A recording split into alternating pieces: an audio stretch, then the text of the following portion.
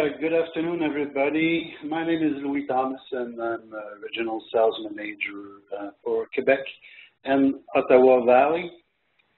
So, agenda for today is 70 volt versus 8 ohm systems.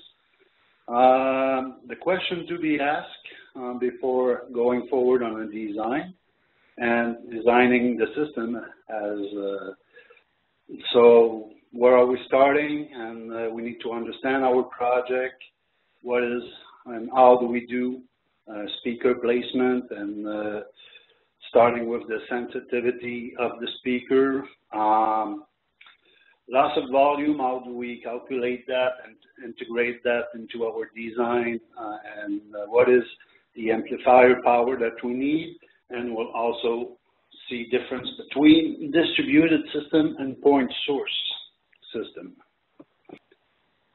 Basically, what is a 70 volt high impedance system?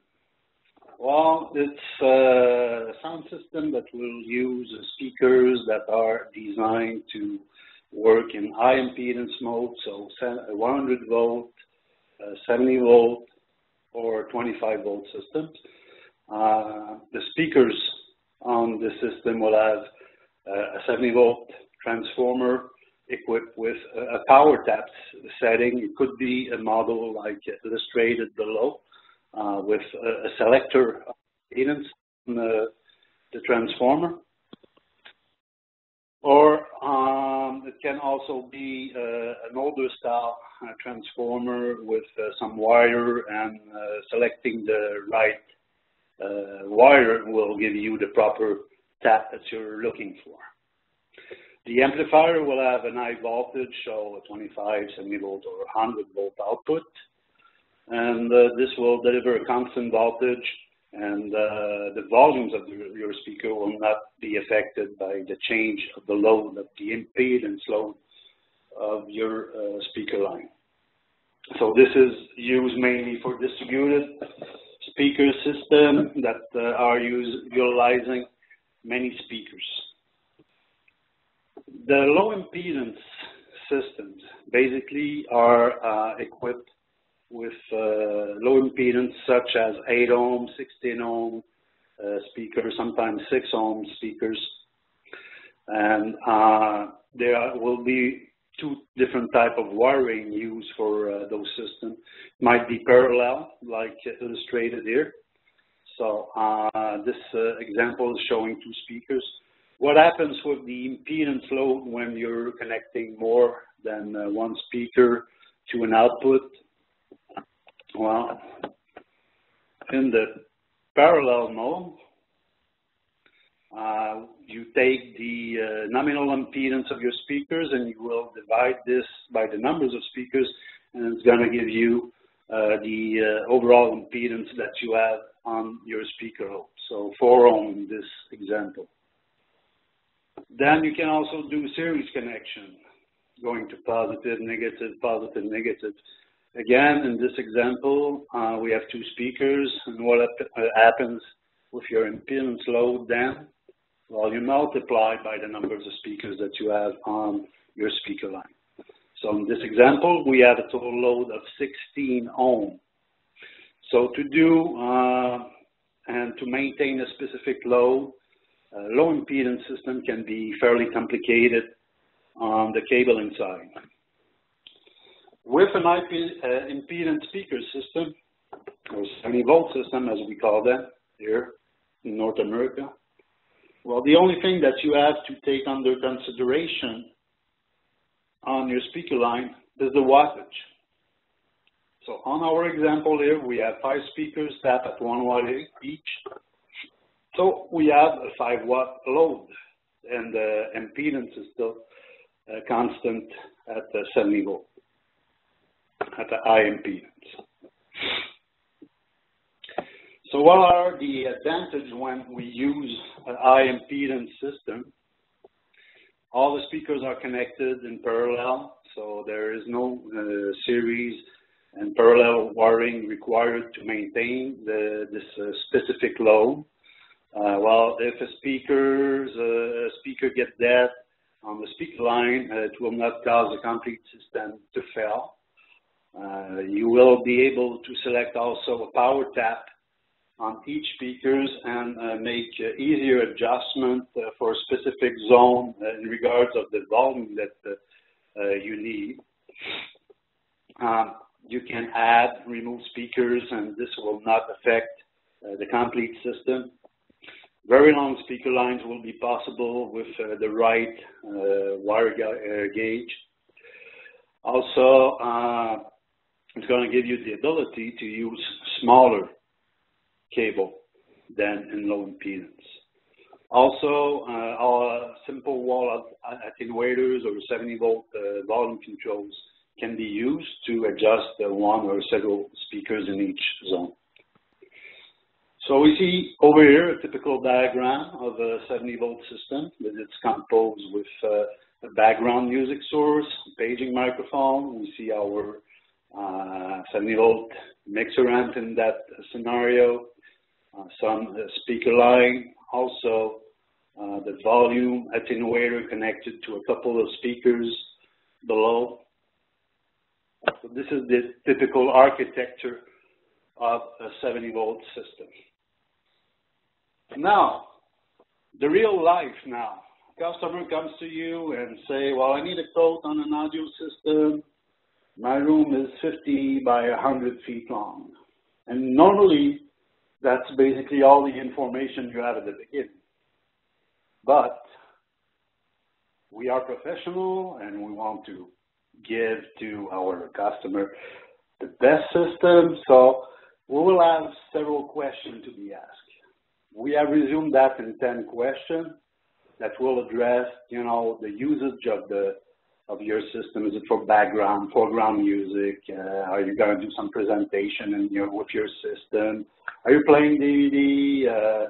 Are you doing paging? Basically, all of those questions will need to be addressed in order to understand well the system that you're trying to put together and what kind of system you need to put together. So those 10 questions are, one, first, where is that system going? Is it going inside or outside? Then this will guide us into selecting some weatherproof speakers or not. What kind of space are we dealing with? Is it highly reverberant? Do we have hard ceiling, hard walls, high ceilings, etc.? What is the exact size also of the room is a very important question. This will be needed to calculate the numbers of speakers and the type of speakers that you'll be utilizing. Is it for ceiling mount or for wall mount? Do we have a special condition there, like plenum ceiling? This time, some plenum rated speakers might be used or not. The other question would be, what are we going to use the system for? So is it for background music? Is it for foreground music? Are we doing paging, signaling in there? One of the very important questions also, and I will never stress that enough, what are the customer expectations on the sound quality of the system? Especially in certain commercial applications, sometimes the expectation of the customers are very high and the budget is very low. So we need to work around this and find out exactly what will be the right solution for your customer and the right price also. Do we need deep bass, especially if we have a little bit of sound reinforcement in there, like a little bit of staging? Let's talk about the restaurant bar application where we want to shake a little bit more. The bar side, as an example, is it used for presentation, speech, or paging? And what is the level of intelligibility that is expected from this system? We'll understand that there is a huge difference between doing a background music system and a paging system in a small commercial places and if it's a paging system for an hospital. Intelligibility in an hospital is going to be critical. You really want to understand each single word that will come out of your system. Other question to be asked, how loud will the system be? For this, we'll have to also find out what is the ambient noise, the background noise of your project. Is the system used for foreground material? Obviously, they're not playing at the same volume. How do we mount the speakers? How can we mount them? Can we use the ceiling? It's going to be wall mount, so the hardware and the speakers will be selected in regards of this also. Are we going to use subwoofer? Same thing. Can they sit on the floor? Do we need to fly them, etc.? We need to address that before starting to design the system. What will the speaker spacing be? Well, this will depend on several factors, but basically at the beginning, we'll be looking for the initial layout pattern of the system. Is it going to be square or hexagonal? Then after that, we need to look at the performance again, coming back to the expectation of your customer, the performance of the system, what is he looking for? Basically, traditional specification will look for plus minus 3 dB deviation on an installation. What is the amplifier power and wiring needed? Well, this will depend on the numbers of the speakers that we'll have in our installation and the power setting of each speaker as well. And we'll select the power setting of our tap depending on the ceiling height and the ambience, the audience plane. And we'll define also the SPL or the sound pressure levels in regard of the ambient noise level in your project. The cabling gauge will also depend on the numbers of speakers, the power, and the length of the run of this cable as well. Other very important question, and this is coming back also to the customer expectation about quality at the same time, is do we need DSP or digital signal processing in that project? Certain of our product will give you this ability, and depending on the speakers that will be selected for your project, some DSP might be necessary. If we think about our TOA F122C, this is an active equalization speaker and will greatly benefit of using our mixer amp like the 9000 series, which has some DSP and some speaker equalization pattern.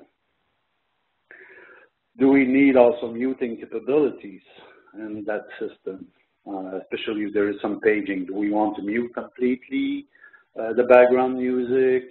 Do we want to just duck the music at the lower level? DSP engine will give you the ability to control this more easily. Also, if we're dealing in larger installation, we might need some signal leveling and compression in order to maintain a certain volume at paging, and also to prevent some damage to the amplifier. Compression and signal leveling might be also very practical in certain locations where many people are able to page, because small ladies have a small voice, and some guys will take your microphone or their telephone to page, and volume level is going to be way higher. So where do we set the volume when we have many people like this using the paging system? In the middle, well, it's not always the best scenario. You won't hear correctly the people that have thinner voice, and the people with bolder voice will break and make the system clip. So some DSP will give you the ability to bring that to a certain level, so all the pagings are well heard in the location. Question number 8, do we need multiple amplifier zones? Well, this will depend on your project. If you have a zone paging system or a background music system that requests to broadcast different music program in different zone, well, we might have to utilize some different power amps or multi-channel power amps or different numbers of power amplifiers. What are the customer needs, again, and what are the sound source that will be broadcasted there? Do we need a desktop paging microphone? Are we doing telephone zone paging? Are we dealing with a VoIP or an IP telephone system? Then we can also utilize our SP11N, which is a module that will be compatible with most of the IP phone switch on the market. What are the music source that the customer will be using? Is it MP3, satellite, music services? Do we have pre-recorded messaging or tones? We also have different types of digital player that will give you the ability to broadcast your message or your different tones, like the EV20R or the EV350R. We also have in the 900 series some S-series model that will give you the ability to broadcast a chime or a different type of tones. Also, again, I mentioned it earlier, but do we need to mute those source if we need to address paging? And also, do we have to manage priority levels in our broadcasting? Like, is my desktop microphone priority over the telephone paging, or is it priority over the background music in certain zone? We need to be able to answer all of those questions. Basically, also, in most of the installation, the fire alarm panel will overwrite almost all the audio system. So we need to be able to deal with this also. So the last question, which type of system do we really need there? Is it a high or a low impedance? 7-volt systems are very practical in certain scenarios, but it's not necessarily always the best system to be used. When we're talking about the sound reinforcement, well, normally we'll go in low impedance. So if it's a concert hall, an auditorium, churches, arenas, sport complexes, well, for certain zones, we'll go low impedance. And then it's obviously going to require the bigger gauge of cabling. The wiring is going to be difficult and different than the 70 volt. And we'll have to make sure that we have the good speaker load on our amplifiers. The high impedance system, as mentioned, will be ideal for multi-zone paging, distributed speaker system. It's very good for background music application. It's going to be easier because we'll typically deal with only 16 or 18 gauge speaker wire. The wiring is going to be way easier to be done. We'll be able to use 70 volt volume controls like our 80 series, and all the speakers will be cabled in parallel, so no real attention to be addressed to the speaker cabling. Now, what about point source versus distributed? When are we using a point source or a distributed system?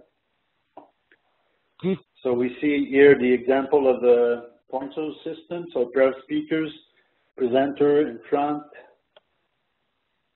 Well, the pros and cons for this, well, if your ceiling is too high, maybe point source will be more applicable to your scenario. Ceiling is not suitable to install some ceiling speakers. You have a presenter, so you're trying to draw the attention, you know, literally, and it's more suitable, obviously, for performance. You have more impact, more power coming out of a point source system and a low impedance system. The cons, well, the closer you are to the speakers, obviously, it's going to be, the volume is going to get higher, and you will have minimal throw distance. Distributed now. The pros and cons, well, you'll have a better coverage of your room, a more even SPL or sound pressure level over your room, non-obstructive look. The size of the room is not a factor. You just add on some speaker. Wiring is going to be more easier, but it's not really suitable for performance with a distributed system. So it's going to be limited to size for the cons, and also ceiling material may restrain certain installation. So basically, we have asked all the questions to our customers, talk about his expectation. We know everything about the room, etc. So where do we start? I've been mentioning already sound pressure levels. Well, SPL, as we call it in the business, is expressed in decibels or dB. It's fairly easy to manage, and some example of SPL or dB levels. Well, at 30 dB, it's a very soft whisper, close to someone. At 115 dB, it's a very hard rock concert. Average conversation is going to be around 70 dB. Basically, our ear is going to notice a difference of the volume change with a 3 dB change in volume.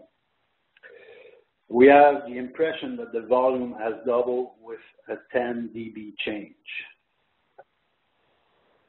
Also, when we design the system, well, we know now where is about the SPL approximately. So we said that male conversation is around 70 dB. So what type of SPL do I need to reach in my project? Well, if it's a new building, if we're dealing with a new construction, we'll have to forecast the ambient noise of that place with the type of building, material used, the activities going on in that new building. Well, and if it's a retrofit, well, there is no guess. There is very simple measurement tool, call it decibel meter, that will give you very accurate idea of your ambient noise in your building. Even depending on the type of project you're dealing with, you can have an application on your phone with a dB meter on it. It's not the best, but you know, it's going to give you an idea at least of what is the ambient noise that you're dealing with in your installation. And basically, when we're talking about paging, we want to be at least over 10 dB over the ambient noise to make sure that the paging is going to be intelligible. The other things that we need to take under consideration at the very beginning is once you have selected your speaker, let's say in our scenario, today we have selected our F122C. Well, the specification that you need to be looking at in order to design your system is the sensitivity or the efficiency of your speaker. In this scenario with the F122C, efficiency is 90 dB at 1 watt measure at 1 meter. The more the speaker is sensitive, well, the less amplifier power obviously you will need to reach the same SPL level. So is higher efficiency speaker better? Well, depending on your application, we might say yes, because it's going to give you, more efficiency and more SPL with a smaller amplifier. But if you're looking for better audio quality, higher quality speakers not always have the same efficiency as paging equipment. Now, in order to increase my SPL, how do I do this? So if my speaker is 90 dB, 1 watt, 1 meter, then in order to increase of 3 dB, so notice a volume change, I need to double up the power. So if I have 1 watt, I've got 90 dB at 1 watt and 1 meter. In order to have 93 dB at 1 meter, I need to push my tap setting to 2 watts. Then doubling at 2 watts will give me another 3 dB, so it's very simple to calculate. That's 1 watt, 90 dB, 2 watts, 93, 4 watts, 96, and so on. What happened now? Over the distance. We need to take that under consideration when we're doing our speaker design. Well, when we take distance over our speaker, basically each time you're gonna double up the distance, you'll lose 6 dB. So my speaker is efficient at 90 dB at 1 watt, 1 meter. At 2 meter with the same watt is now 84 dB. And if we double up again the distance to 4 meter, we're falling at 78 dB. So again, 90 dB, 1 watt, 1 meter, 2 meters, 84, 4 meters, 78, 8 meters, 72 dB. So it's very important to take that under consideration, especially when you're dealing with high ceilings. So example over here, we can see that my speaker tap at 1 watt, 1 meter is giving me 84 dB at 2 meter, 3 meter, and at 4 meters, 78 dB. And if we take a different tap, then we'll change the power settings in order to accommodate the SPL that we're looking for on our project. In this scenario, let's say we need about 4 watts of power. The closest tap on my tap selector is 5 watt. So we have selected the 5 watt tap on our speaker in order to do our project. Now what happened off axis? Same thing when you're doubling the space, moving 30 degrees is also giving you a loss of volume of 6 dB. So this will help us to calculate the spacing between the speakers. This is important in order to make our design, and as I've mentioned at the beginning, the typical project will call for plus minus 3 dB of deviation on the SPL in order to maintain a constant SPL in the installation. Paging horn will react in the same fashion with a 30 degree on the up axis while you lose 6 dB. So again, the spacing has to be calculated in regards of this if you need to maintain a certain SPL over your project. Now, how much amplifier power do we need on this project? Well, my example, we have decided that we'll be tapping our speakers at 5 watts in order to get around 84 dB at our ear level. So we have determined that we have 19 speakers on our project. So we have a total load of 95 watts of speakers.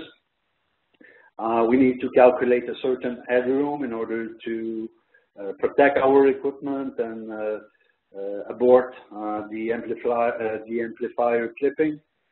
So 95 watts plus 20%, we're at 114 watts. So the closest amp that we manufacture is going to be a 120 watt 70 volt amplifier. Now, what is the wire gauge that I will use? Well, we're using 70 volt, and we have over here a little chart that's going to help us in order to select. So we have close to 100 watt load. We'll have a total run of 720 feet. So basically, we'll use a 16 gauge for this scenario. What are the tools that we can help you with in order to design your project? Well, we have worksheets, and you can get those through us, the RSM. Just give us a call or send us an email. It's going to be a pleasure for us to provide you with this. Basically, those worksheets will help you to answer the 10 questions I was presenting to you today and have all the information necessary to design your project. We also have software called the SPV, Speaker Placement Software. This is downloadable from our website. And we also have some webinars presenting this tool. And you can certainly also access it and review it. But this software will give you the ability to enter the parameters of your project, so the ceiling, height, the width, and the dimension of your room, and it's going to populate automatically the numbers of speakers that you need for this particular project. It is a simple software, so it's only doing square or hexagonal design. But if you have, a little bit complicated projects, you might have to do a little bit of legwork too and do some hand scratch to figure out what you need for your project. We also have some speaker and amplifier guide that you can download from our website in order to select the right speaker and the right amplifier for your application, and you can certainly contact us also in order to help you out. Especially if you have more complicated projects, give us a shout and we'll team up with you guys and help you gather all the information that you need.